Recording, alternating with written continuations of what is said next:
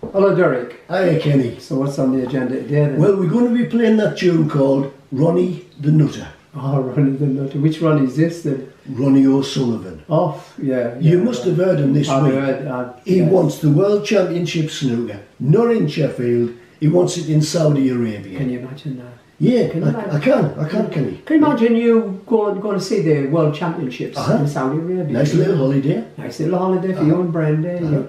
You've got a nice hotel, you're walking down the street, you're kissing, you're cuddling. Oh, dear. Can you imagine what's going to happen? Yeah. And you and Kath coming out with a couple of beers in your hand. Can you imagine? Well, I have a packet of favourite Arabian crisps.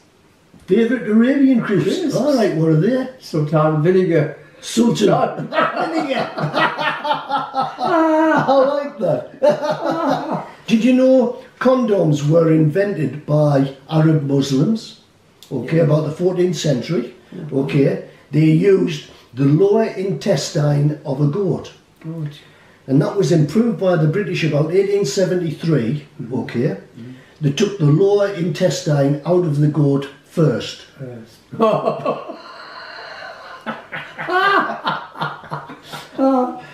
Little bit of theory here.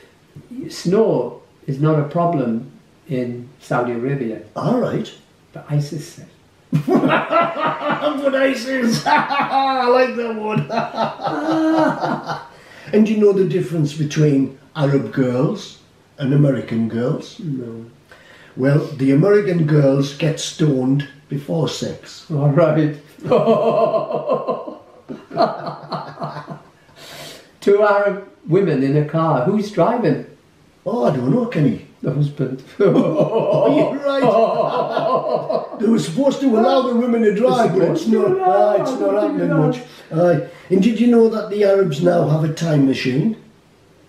Is that right? Yeah, they have. Oh. It's called Islam.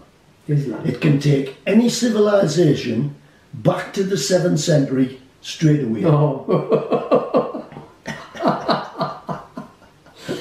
What do you call cheap apartments in Saudi Arabia? Cheap apartments? Oh, I don't know. Low rents of Arabia. That's education. I can't low rents of Arabia. Anyway, Ronnie the Nutter, here we come. Right. Enjoy that one.